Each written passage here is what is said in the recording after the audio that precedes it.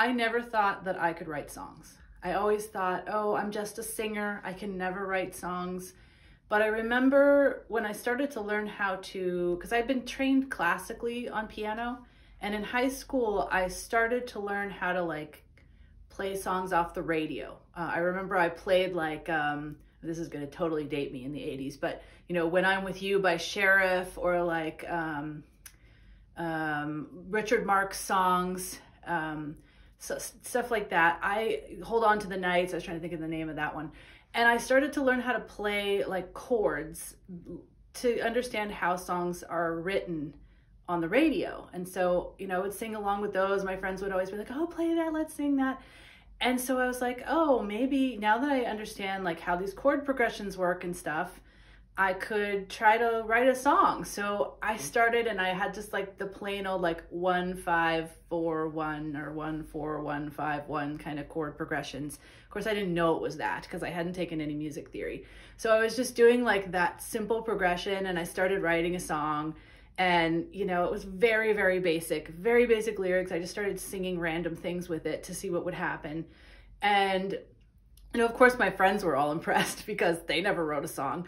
And I would play it sometimes. And I remember one time my music teacher heard that, and she's like, oh, wow, those chords are really simple. And I'm like, they are? Like, I didn't know, you know, I thought that I had done something really awesome. So I was kind of bummed out.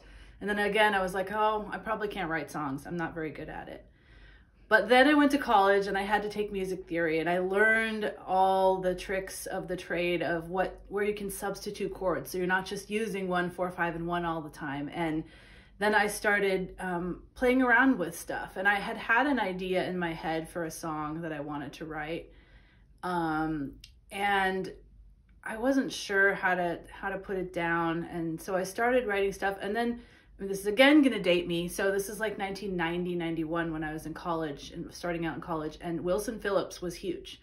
And I love the 3-part female harmony, and so I'm like, I'm gonna write a song in 3-part female harmony. So I, you know, had my like, I mean, this is old school, right? I had my note paper where I was like writing the notes down physically instead of using a computer program, which I actually started using pretty soon after that. But I started writing this melody with all these 3-part harmonies and stuff, and trying to make it into a song. And eventually I kind of gave up on the 3-part harmony stuff, but I was like, oh, I really like this song. And so I figured out how to play it on the piano.